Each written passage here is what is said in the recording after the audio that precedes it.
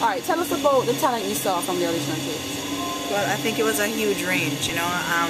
Definitely saw a lot of wonderful talent. Saw some that could be developed a little bit more, a lot of potentials, but not quite there yet. And we saw a couple that were interesting. Give us an example of one of those interesting. Oh, good God. Michael Jackson meets Ghost meets train wreck. Kind of interested. Was there any performance that stood out? Quite a few stood out to me, but there was one performance in particular. I don't know why, it just touched my soul, you know, and it was one of the contestants that I absolutely, he just had this wonderful likability factor to him, and you know, you could just see he was at complete ease and joy just singing, and I love to see that. And is he in the 12? I can't say that.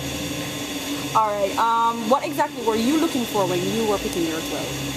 I was definitely above all looking for vocal ability and the potential as well, and also presence. And I believe that it's wonderful to have a great voice and an overall presence, but you have to be able to communicate with the audience and touch the audience in that way too. Like, if I'm not feeling it, if you're not feeling it, I'm not going to feel it. So definitely looking for that factor as well. Okay. And did you have any difficulties having to narrow down the talent to 12?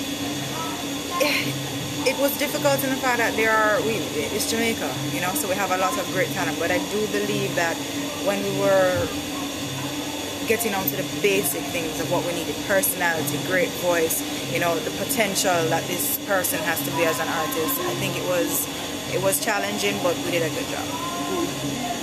And have you identified any wild cards? I have a couple in my mind, but I haven't out there and chosen, but I definitely have a few. Okay. What are you most looking forward to when it comes to live shows? Well, I love live music, I love a live band, I love instruments. I'm looking forward to see how the contestants cope with that as well, because it's completely different singing a cappella in your bathroom or just singing, you know, on a track than it is to having to learn how to sing with instruments and learning how to deal with that, and you know how much you have to push or not push or whatever. So I'm looking forward to that. I'm looking forward to seeing them grow and having a good time. All right. Do you have any tips for the 12?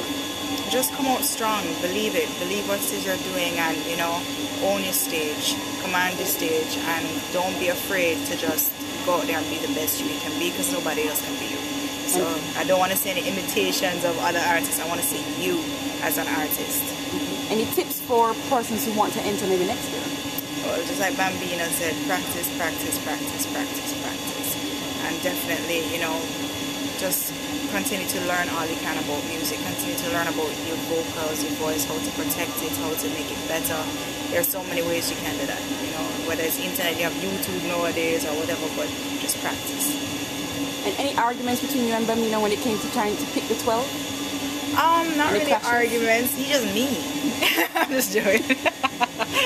No, Bambino kept me laughing too much to really be able to argue. I was trying not to laugh sometimes because I was like, oh my god, that's so mean, but I couldn't help it and I felt bad about myself.